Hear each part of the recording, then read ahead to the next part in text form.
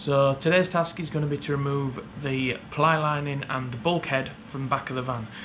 We can then see what we've got as a base to work with. We know roughly where we want to put the windows, the front windows and the rear windows, so we can mark them out and see where everything else needs to go.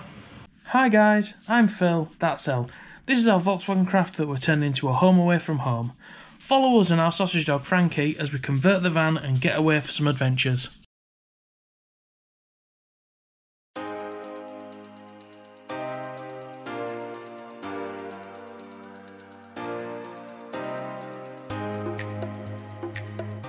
Now from what you can see, most of these have been fitted on with these.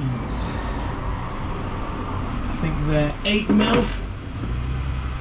Yeah, 8mm self-tapping bolts, screws, what we're going to call them. I'd say 90% of it's been fixed on with that, but then, just for the laugh, we seem to have used some standard self-tapping screws on some of them. So that's why those ones are still on.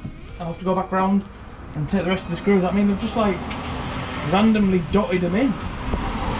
Not even in any sort of way, shape or fashion, just thrown them in for a bit more support maybe.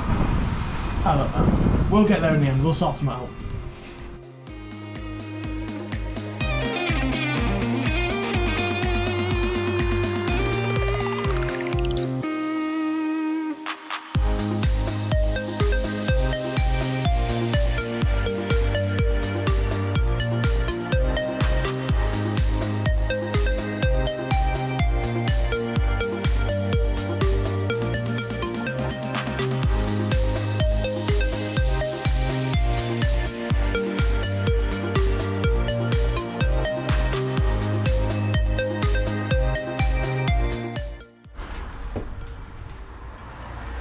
So, everything is removed by the bulkhead and the floor. Overall, the metalwork looks pretty good. I don't think there's any serious concerns that we should have. I mean, like I said before, the van is only 4 years old, so if there was any massive problems, I'd be really worried. But they've made a good job of weight reduction, filled it with plenty of holes. We've got silver hammerite. So we're gonna, I mean, most of these will be alright, there's no issues, but another video we're gonna rip the side panels off, seal all the little all the clips up, fit them back on, and just make sure there's no rust on the inside or the outside. I mean, the inside we can see now, but along the outside, so you can actually see the wet down there, where the water's coming in through the clip. You can actually see water, and it gathers. The other problem we might have, well, not problem, but where they screw the arch coverings on. Both sides. Nice and rusty. Just what we didn't want. And again, this van's 4 years old.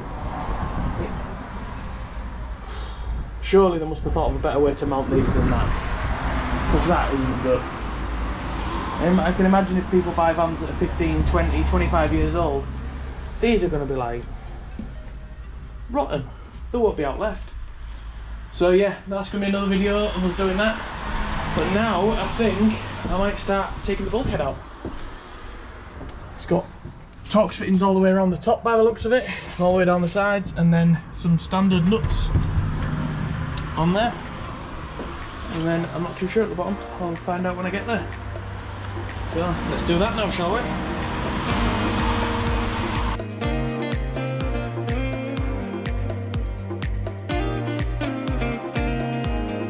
All the bolts removed from around the edge. The top 3 pieces of the bulkhead have been removed. Which are over there. Which are there, yep. So we're like, you can say we were like yanking on this, going, oh, it's Right, won't come up. Yeah. And there's some hidden secret bolts. Oh look. So now, I need to work out how to get to them. And see if anyone's left us any treasure. It looks as though there's 1, 2, 3, 4, 5, 6, probably 12 bolts on the back of there. Now, how the fuck do I get to them? Okay. Reach in.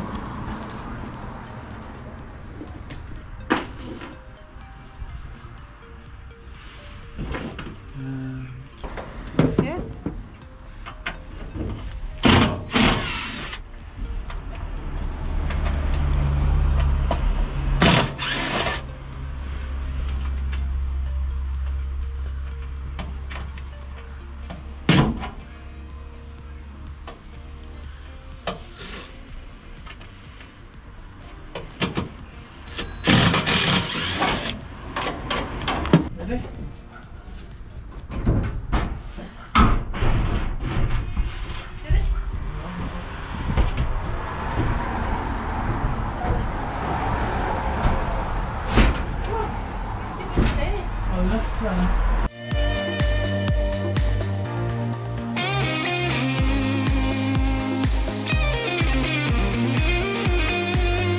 Well, that's the bulkhead out. So it opens up the cab loads more. So much more space in it now. All the way through to the front. Our plan still is just to put a bench seat in here.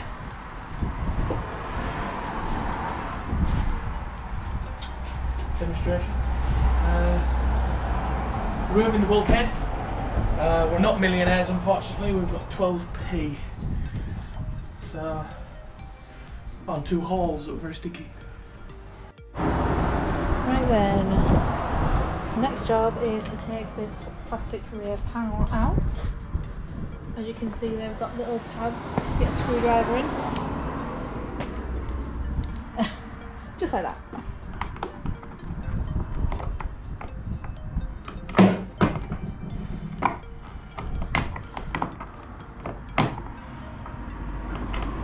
Possibly film on another one that works better. Yeah? We'll cut that bit out.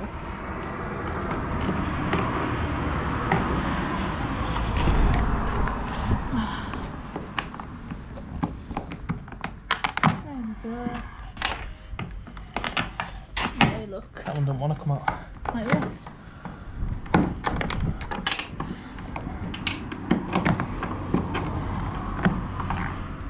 Just get grips on them and pull them out.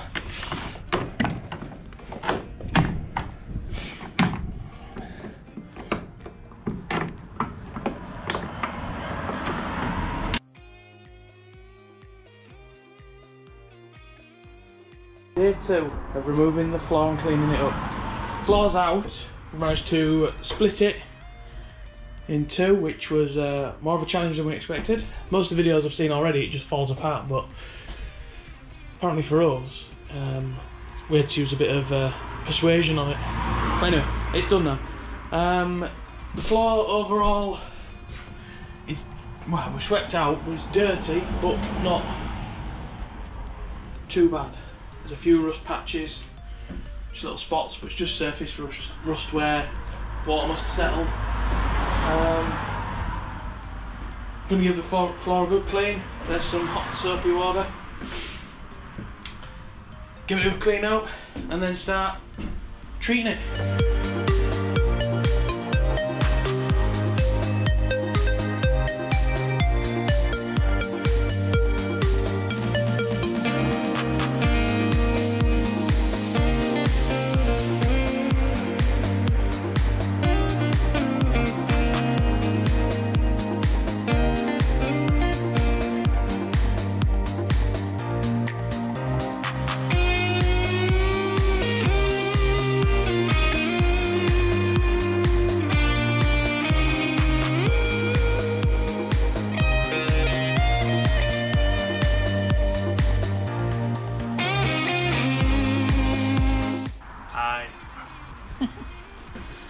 Right then, that's everything cleaned. Seems a shame to cover it up,